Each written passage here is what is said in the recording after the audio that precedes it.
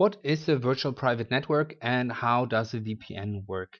The first time I heard about VPN, I had something like this image in my mind, something very complex and too complicated to understand.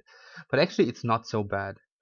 So if we think about how you usually go into the internet, maybe even you use a private or incognito window in your browser, but actually that only means that your browser doesn't save any data.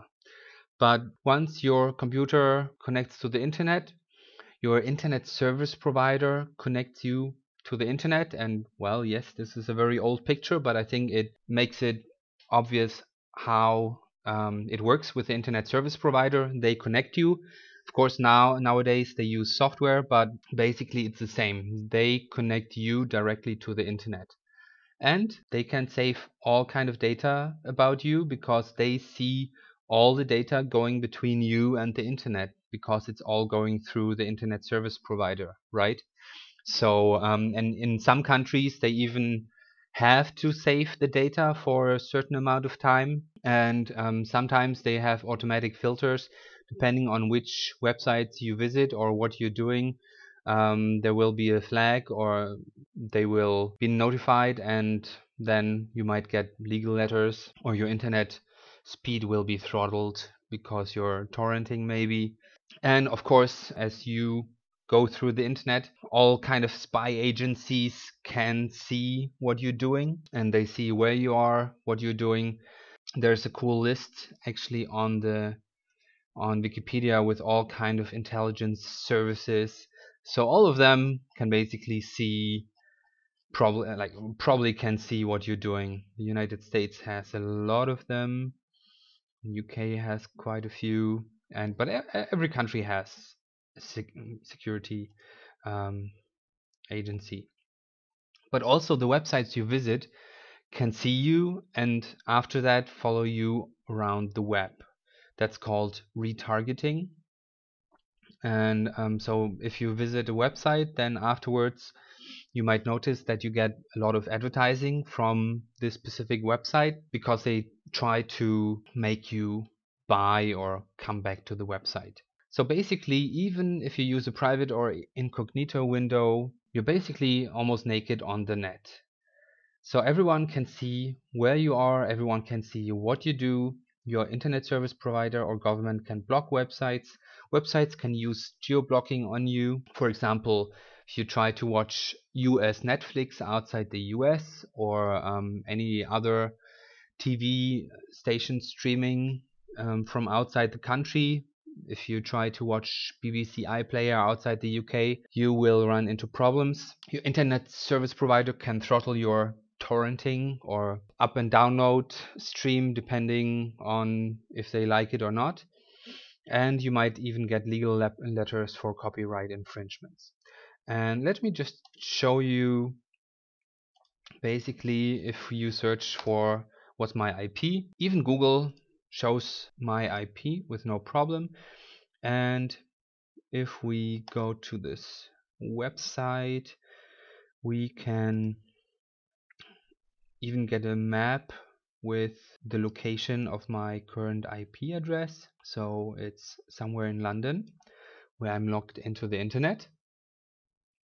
And just for fun, let's start a new incognito window, right? Let's see what happens there. Show my IP. And do we have the same let's take a different website. Doesn't matter. There are many websites showing the IP, and we see, well, London, City of London, and as you can see, this is quite the same as the one before. Here it's basically the same. So every website can see my real IP address at the moment and can see where I'm from and what I'm doing. So basically this incognito window only means that the browser itself is not saving any data on this session, but everyone else, as mentioned, can see what I'm doing on the internet. So the solution is a virtual private network, VPN, which is basically a software you install or an app you install on your phone, plus servers all around the world. And there are companies providing this kind of service. And then basically you're tunneling through the internet and entering the internet where you want. So what the software does is, first of all, it encrypts all your data. So this is an image of an old Enigma encryption machine, but nowadays, of course, they use up-to-date military-grade encryption, so no one will be able to see what exactly you're doing.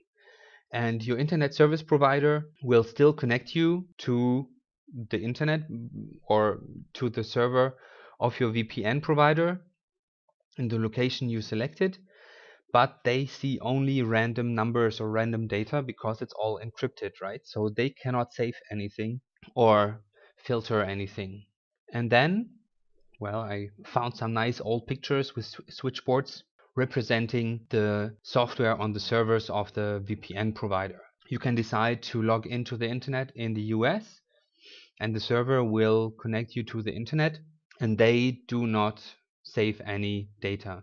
And usually those companies are situated in some countries like the Cayman Islands or Gibraltar or whatever islands, which do not have to save any data, and that's their business model, that they provide safe access to the internet without saving any data. So once the VPN connection is established, you're completely safe, encrypted and anonymous on the internet. No one will be able to track back where you're from, what you're doing, and so on, no matter what you're doing online. So no one can see where you are, no one can see what you do. You can unblock any kind of website, bypass any geo filters on websites. There will be no more throttling for your torrenting, and it will be impossible to get legal letters for copyright infringements because no one actually sees what you're doing. But high-speed encrypted internet is not for free, of course. You get what you pay for. So if you get a free VPN service, well, you can try it, but running a network of servers all around the world is not for free for the companies, so they have to make money somehow. And yeah, you can try, but I wouldn't recommend it. I would recommend to get a good quality, fast VPN. Let me show you how easy this works. So at the moment, as you can see, I'm logged in somewhere in the UK because, of course, I didn't want to show my real IP address here. So let me just disconnect.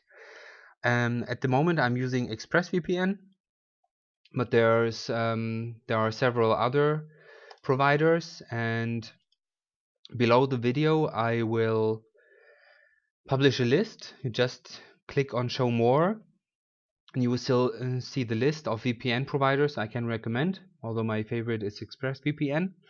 And in my channel you can find many more videos about what you can do with VPNs. But let's go back to ExpressVPN. So let's select another location. Let's go to the Asia Pacific. Let's choose Japan. So we log into Tokyo right now. And as you can see, now we're connected. Let's go back to our IP test. Let's reload the search, and we see the IP is different now. Now let's go to, and as you can see on the map, here we are somewhere in Japan right now. But also all my data is encrypted right now, so it can see my IP address, but not what I'm doing. So as mentioned, if you're interested in a good VPN, go below the video and click on Show More to see the full list of VPN providers I can recommend. If you like this video, please give me a thumbs up.